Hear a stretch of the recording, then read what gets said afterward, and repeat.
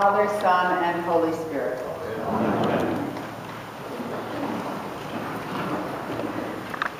Well, it's really good to see so many faces that I haven't seen, as I left at the end of May for my sabbatical time, and August we weren't all here together, so it's great to see you all. We're gathered this morning at 8 o'clock with our 8 o'clock congregation, and now here we are, and the children are back, so it's really great.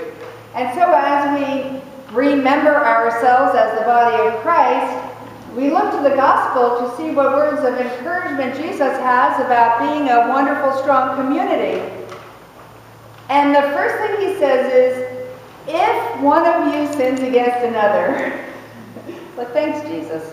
We needed something positive today. We needed to talk about how joyful it is to come together as a community and as worshipers and followers.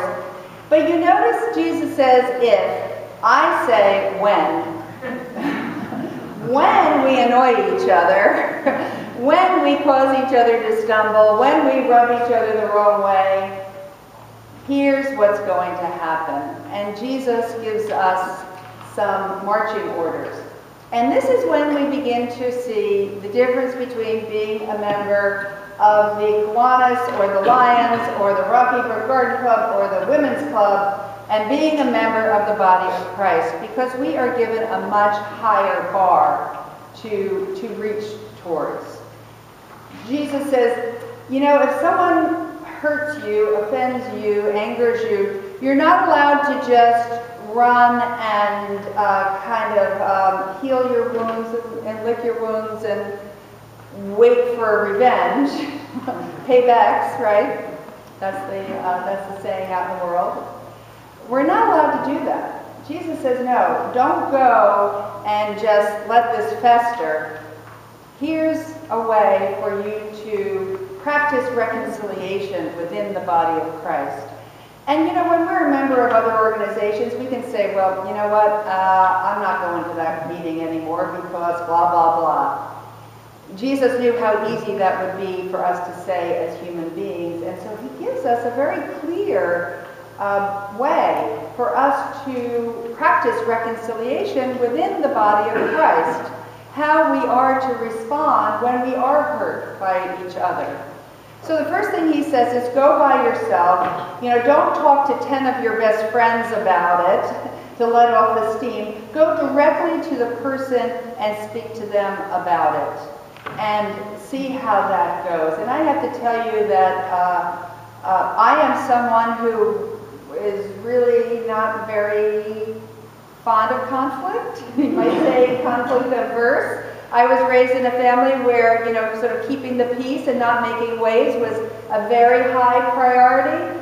So I wasn't given tools to know how to address conflict, how to address, hurt feelings. You just kind of kept them to yourself. So it's been a real learning process for me as an adult human being and also as a priest. But I will tell you that when I have screwed up my courage and gone directly to people, it is an amazing and can be very surprising experience of reconciliation.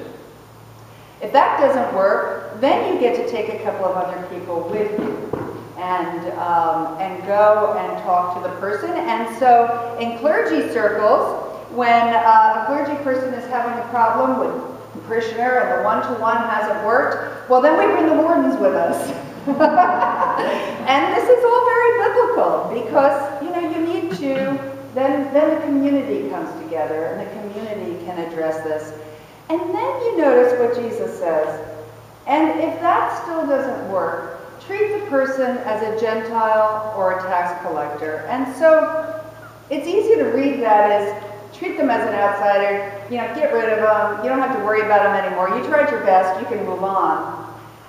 But if we look at the Gospels, we see how Jesus treated Gentiles and tax collectors. He didn't write them off, he didn't exclude them, he went to dinner with them, he invited himself to their homes. So what he's saying here is, don't write that person off. Invite them to your home. Treat them with hospitality. Assume the best. You know, when we write people off, we're almost assuming the worst of them without giving them an opportunity to have a conversation.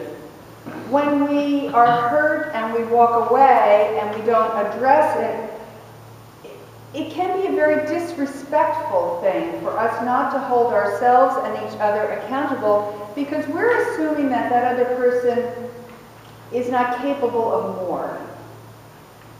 And when we address hurts with each other and with the members of our families, however we want to see this, when we address those things, we are giving the other person the respect of assuming that they are capable of growing as a human being.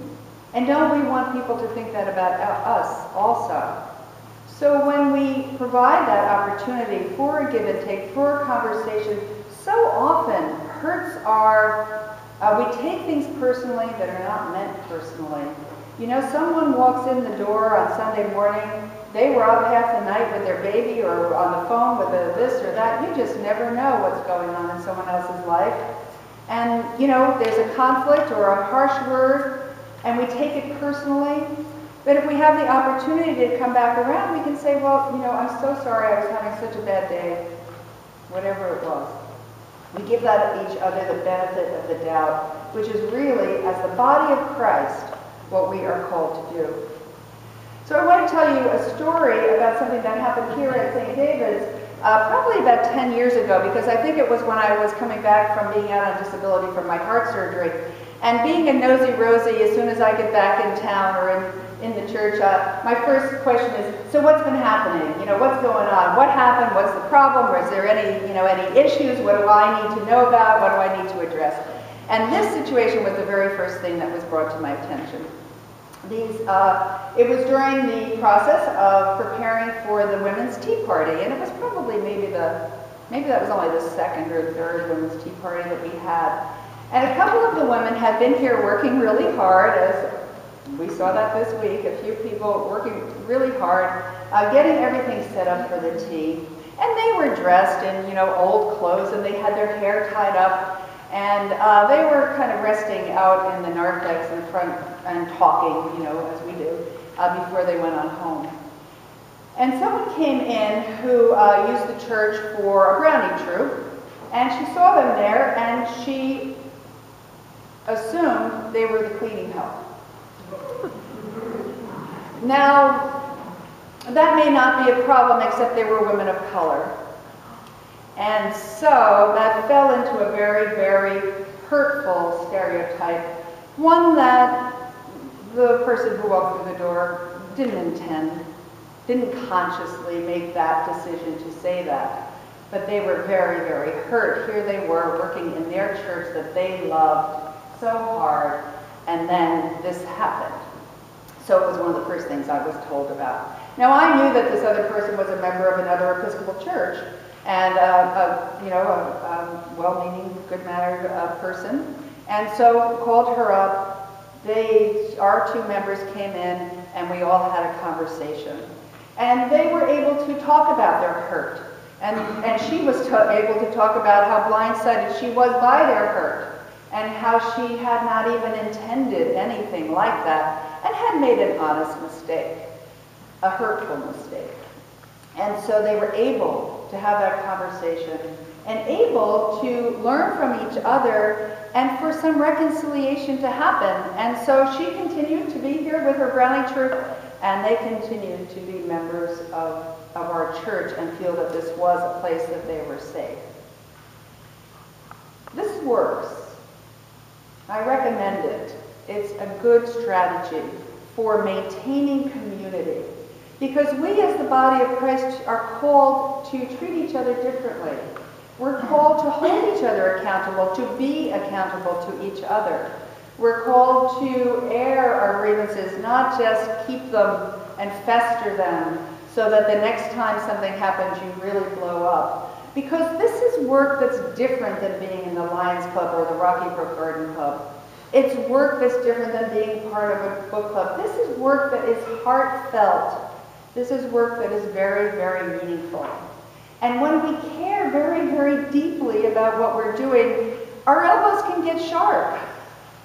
And when we're working together, hard, it can be easy to rub each other the wrong way. But when we have the opportunity to talk with each other honestly and hear each other in love, as Jesus asks us to do, reconciliation is real. It's not just something that you read about. It's real, and it happens.